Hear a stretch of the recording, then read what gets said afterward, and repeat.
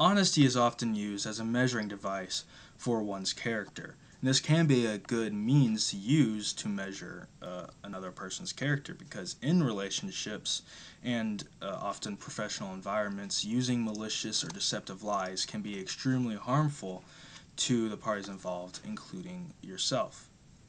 Because of this, many people have idealized honesty, saying that perhaps being honest always is better. However, having a policy of complete honesty might not be the best thing after all. We aren't even honest in the first place, even those who are considered to be honest people. They might twist their words or the truth in order to avoid questions, such as perhaps spouses asking each other what they would like for dinner, and despite one craving a steak, they say, "I don't care, whatever you would like, dear." Or white lies, which might be used as something simple as getting out of a conversation, and other unimportant things.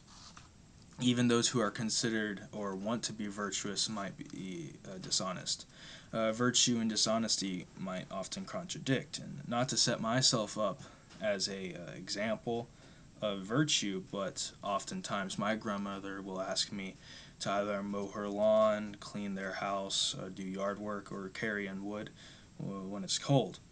And despite me personally never really wanting to do these things, out of a personal sense of responsibility and familial obligation, when she asks me these things, I'll put a smile on my face and say, I would love to help.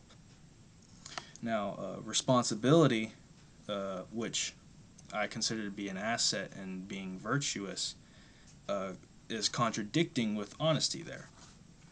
And being dishonest at times might actually make things easier as well. Consider in a breakup, the party who's doing the breaking up might say something like, "It's not you, it's me," or "I hope we can still be friends after this," despite probably those feelings not being completely true. Or even it's family movie night and you've been searching Netflix and other streaming platforms for a very long time and you're getting sick of it, and your mother suggests that one rom com you know you've just watched too many times this month. And despite you having those uh, misgivings towards the film, you say, shrug your shoulders and say, "Yeah, that's fine," to make things easier because you're just sick of sitting there looking for a movie. Now, those are some small things, however, they're not honest, and having a complete sense of honesty would disregard those actions. We've discussed how we aren't even honest in the first place, and despite those who are considered to be honest and maybe even virtuous, the honest, complete sense of honesty might contradict those things, and being dishonest and telling white lies might actually make certain situations easier.